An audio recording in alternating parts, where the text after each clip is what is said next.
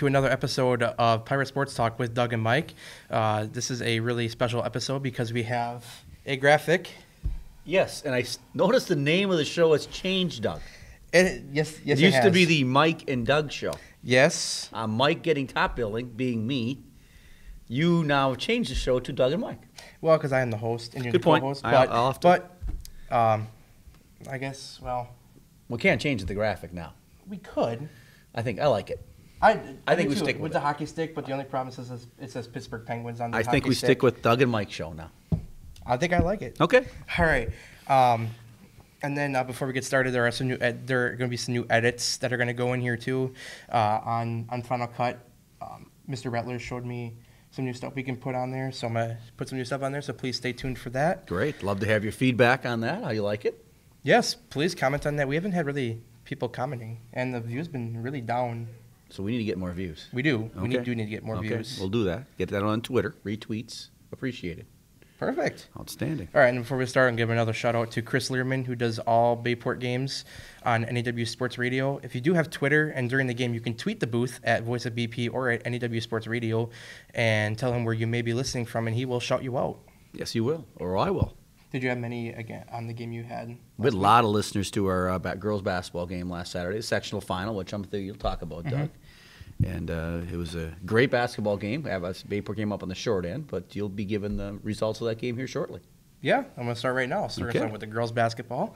The number 2 seed played the number 1 seed Arrowhead at Sheboygan South High School for the chance to make state next week, which is at the Resch Center. And unfortunately, Arrowhead beat the Pirates 49-34 in that game. Low scoring game. Yeah, for basketball, that is kind of low scoring. Both teams played great defense throughout the game. Yeah, and it shows in the score at 49-34. Shows some. I'm sure there was great defense and stuff. What did you see from that game that you liked besides the defense? Two very good teams. Arrowhead a little bit older than us, played a lot of seniors. In our case, we are a young team, and the game was very physical in nature. The referees allowed both teams to play. I think that benefited possibly Arrowhead more, but I don't know if that indicated the outcome of the game. But two very good teams. Arrowhead's a number 1 ranked team going into the state tournament now this weekend, so they're considered the best team in the state of Wisconsin, and our girls gave them everything they could handle and really had an outstanding season. Yeah, do you think Arrowhead would have any chance to win state tournament? I think Arrowhead's got a real good chance to win the state championship this weekend, and we'll talk about that maybe next week when we are on the show again. The Doug and Mike Show. Yes, we'll have to talk about that. All right, but even though they did lose, they can't feel too bad about what happened because they had some really great accomplishments this year. They finished higher than 7th in the FRCC Fox River Classic Conference. They were picked to finish 7th. Correct. And then the sectional runner-up in 2017-18, and then their conference champions since 2004. Correct. And then regional champions since 2008. And then sectional final since 2003. Yeah, Coach Coleman just did a great job with that team, and they really came together as a team. And like you said, conference champs, 1 game away from playing in the state championship this weekend at the Resch Center. So they should hold their heads high as they represented Bayport very well this year. They did, yeah. They played really well. And then just want to say good luck to all the seniors that are leaving this year to move on to better pasture. So. Yep. Outstanding. And then again, here are some honorable mentions from here. So we have Elena Abel, all defensive team in honorable mention. Maddie Drake in honorable mention. Emma Nagel, first team. Mackenzie Johnson, second team. And then Katie Coleman, the staff coach of the year. Yes. Well deserved. Yes, it was well deserved. Then we're going to go on to boys basketball. They're moving on to the sectionals. They are tomorrow night in Manitowoc. And you know what famous person grew up in Manitowoc, don't you, Doug? You did. That's correct. I did. So I'll be going back home tomorrow night. We'll be doing the game on NEW Sports Radio. So tune in at about 6:45, Chris Learman and myself, to listen to Bayport take on Sussex Hamilton. Are they going to have a big thing for you come back? Are they going to have like a big party? You'd think they would. I think they should. Yeah, I think they should too, but probably not. That's too bad. Hopefully my statue's still up, though. Your statue? My statue outside the field house where they play. Oh, you have a statue. No, I'm making that up, actually, Doug. I thought you were actually serious. No, I wasn't. I actually made that one up. Oh, that was good, because I believed you for a second. Thanks. I have a tendency to do that from time to time, make stuff up like that. Okay. All right, they beat Menominee Falls 90-74 to take the regional champions. Outstanding game right here at Bayport High School. And then they play Sussex Hamilton tomorrow at Manitowoc Lincoln.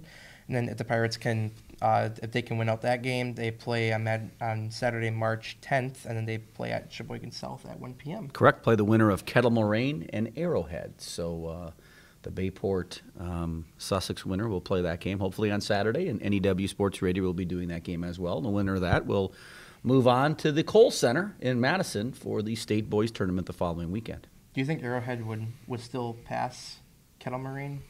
Even though the girls being so productive, do you think the boys are just as productive? That should be a good basketball game. Arrowhead's played Kettle Moraine twice this year. They're in the same conference. Kettle Moraine has lost to them 2 times, both by very narrow margins. And so had a chance to talk to the Kettle Moraine coach last week. He's confident in his ability to beat Arrowhead. So it could be a Bayport Kettle Moraine sectional final from Sheboygan South, 1 o'clock Saturday afternoon. And you're saying with playing them for a 3rd time in a row, and actually with the girls basketball playing Preble. Correct. Yep. Yeah, the girls playing Preble. You said that the 3 games is a charm. Well, so maybe it'll be 3 games of charm for Arrowhead. 3rd game could be a charm for Kettle Moraine maybe if they beat them, and we'll see what happens in that game. That should be a good basketball game. But first, Bayport's got to take care of business tomorrow night, playing a very good, very young Sussex Hamilton team tomorrow night in Manitowoc. Tip-off, 7 p.m., NEW Sports Radio. I'll have to listen in. Yes, please do that, Doug.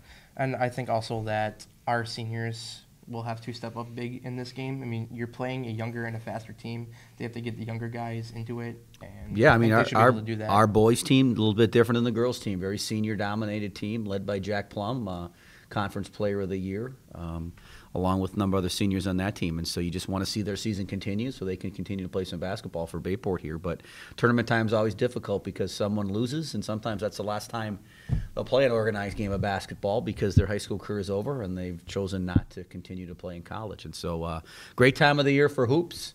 College hoops will start up too. So if you're a basketball fan, this is a perfect time of the year for you.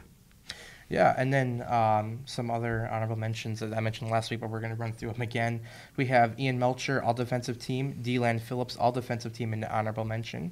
Alec Nagel, honorable mention. Cordell Tinch, first team. And Jack Plum, first team. And player of the year, Jack got his 1,000th career point in that last game. He did against Notre Dame, last game of the season, last game of the regular season, or maybe second last game of the regular season. Yeah. Jack's done an outstanding job. Has played on the varsity since freshman year, and hopefully he continues to lead the Pirates here on their march to Madison.